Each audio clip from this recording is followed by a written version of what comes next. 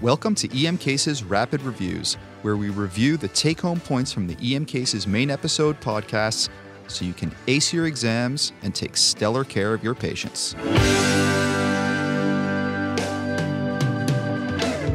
Hi, I'm Dr. Eileen Chung, and this is part 1 of the Rapid Review of EM Cases Episode 6 on transient ischemic attack. In part 1 of this review, we'll cover what a TIA is and things that may look like TIAs but aren't, and we'll talk about how you can tell them apart. We'll also cover what the source of your patient's TIA might be, which will help us figure out what tests we need to get for them in the ER. Let's start by talking about what a TIA is and what it isn't.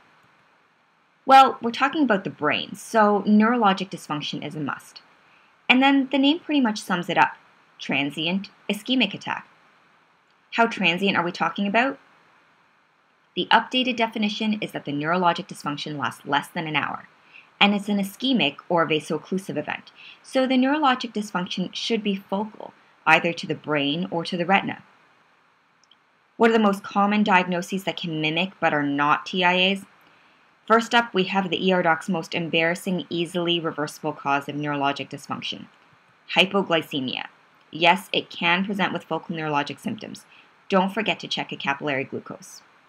The second diagnosis to consider is a Todd's paresis. This is a residual focal neurologic deficit in the post-ictal state in someone who's had a seizure with a known underlying CNS lesion, like a previous stroke or a tumor. Getting previous medical history is very useful to figure this one out. The third mimic to consider is a migraine equivalent with visual defects. Essentially, this is a migraine aura without the actual headache and can be associated with numbness or speech disturbance. It's not common in young people, but is a much more common diagnosis in people who are older than 50. Unfortunately, so are TIAs and strokes. So you can keep this one in the back of your mind, but it's a diagnosis best left to a neurologist to make. We know that the vast majority of TIAs are from the anterior circulation, so that's what we're going to focus on here when we cover key features on history and physical exam, which are the most helpful to diagnose a TIA. Part 2 of this rapid review will cover features that are red flags for posterior circulation strokes. Remember, a TIA is a vaso-occlusive event, so the two most convincing features of a TIA on history will be that the neurologic deficit is abrupt in onset and focal to a vascular territory.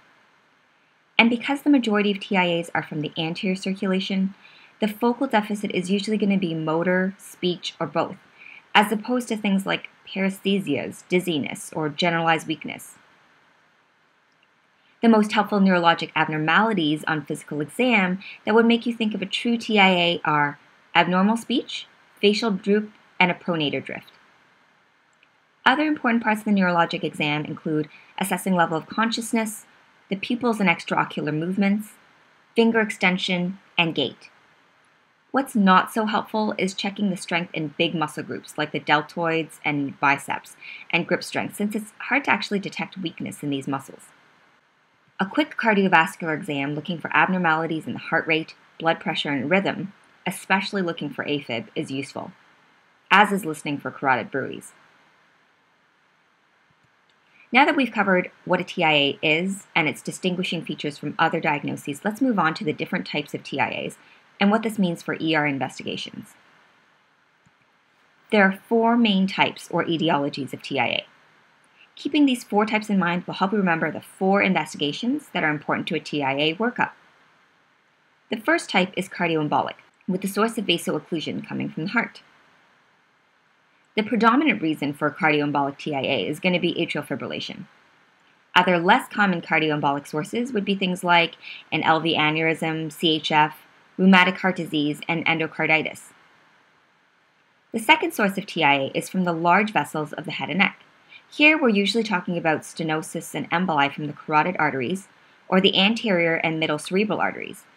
Occasionally, dissection of one of these arteries instead of emboli can be the reason for a TIA.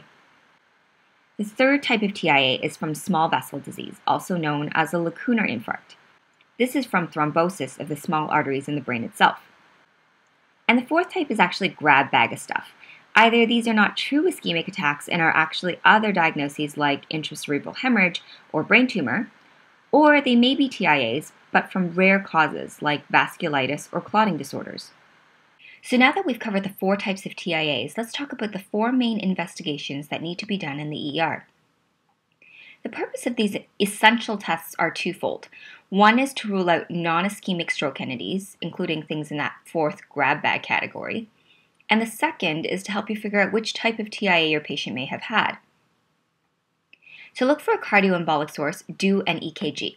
You're primarily looking for AFib here, but other EKG abnormalities like bundle branch blocks or ST elevation from an LV aneurysm can give you a clue to major structural heart disease. In this case, you may want to arrange an echocardiogram more urgently, even though this is not normally a priority test for ER docs in the case of a TIA patient.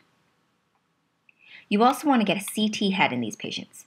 A CT head can help you rule out non-ischemic causes of your patient's presentation, and it can also tell you if the patient's not just had a TIA, but a full-out stroke, and what vascular territory that stroke is from. Third, you'll want some blood work, including CBC, lights, creatinine, and an INR. This again will help you rule out some unexpected causes of your patient's presentation. And the INR will help you in managing your patient in case he or she's actually had an intracranial hemorrhage instead of a TIA. Finally, your patient needs urgent vascular imaging of the large vessels of their neck. This is likely the test that will make the most difference in outcome in terms of preventing a stroke after a patient has had a TIA. How soon does this vascular imaging need to happen?